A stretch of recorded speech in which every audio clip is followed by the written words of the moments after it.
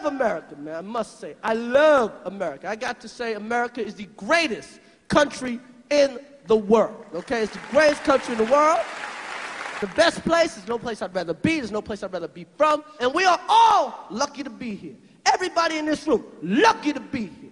Even black people, lucky to be here. But if you're black, you gotta look at America a little different. If you're black, America's like the uncle that paid your way through college, but molested you. I understand that most blacks were not Democratic until Roosevelt. Most were Republicans. And at one point, the man that owned the Chicago Defender says, we can turn old Abe's picture to the wall. We have paid our debts in full, meaning Abraham Lincoln. And the blacks, because the Republican Party was no longer meeting the needs of blacks. During the 60s and during the riots and all those things, Lyndon B. Johnson made a concerted attempt to try to reach out to certain communities with his anti-poverty programs. He went to Howard University in 1965, calling for these affirmative action programs. And nothing is more freighted with meaning for our own destiny than the revolution of the Negro American. His words were, you cannot ask a man with a mule to catch up with a man with a caterpillar. You know what a caterpillar is? Mm-hmm. What is it? It's a little insect.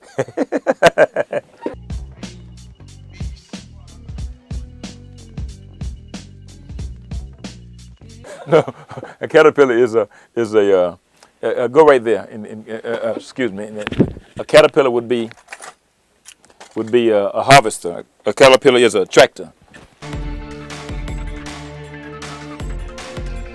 And these machines are what reaps the crops. So you've seen them now. You've seen these big machines, okay. Big tractors. What they call caterpillars. You know I was going to fall into that trap. I did. You're from New York, I know. So, in essence, he called for affirmative action programs to aid blacks. Many of these affirmative action programs, therefore, were created within the government. I asked my students, they say, I'm against affirmative action. I said, I can solve, affirmative action has been a big benefit to you. They say, how? I say, 3 words, ask your mama. And which means that white women have adjusted for affirmative action as much as anyone in corporate and radio and TV and the media. All this was a product of that. Many black Americans have, again, a very ambivalent relationship to government. There are lots and lots of government programs that indirectly and directly help African Americans, both as African Americans and as generally poor people in the United States. But that's not the only relationship black Americans have to the government.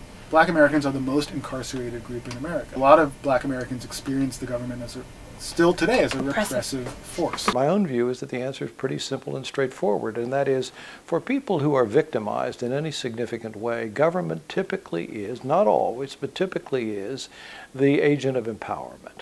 And if not actually, potentially, it could be the source of empowerment. Better schools, better this, better that. I could be wrong, but I think that's the intuition that still drives the African American loyalty to liberal politicians who tend to be Democrats. I would say it's a very mature, pragmatic, self-interested calculation. If I can volunteer one other opinion, we've got a lot of people in American politics who characterize themselves as independents. And in practice, what that means is they tend to float from one candidate to another, one party to another, depending upon their intuitions at the moment.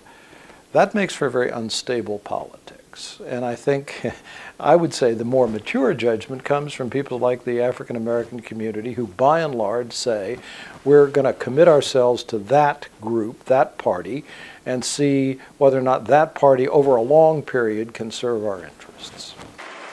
As I close, Mr. President, I heard you say Friday that you had questions for voters, particularly African-American voters. And you asked the question, did the Democratic Party take us for granted?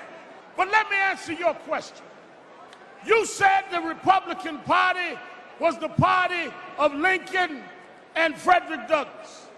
It is true that Mr. Lincoln signed the Emancipation Proclamation, after which there was a commitment to give 40 acres and a mule. That's where the argument to this day of reparations started. We never got the 40 acres. We went all the way to Herbert Hoover, and we never got the 40 acres. We didn't get the mule. So we decided we'd ride this donkey as far as it would take us.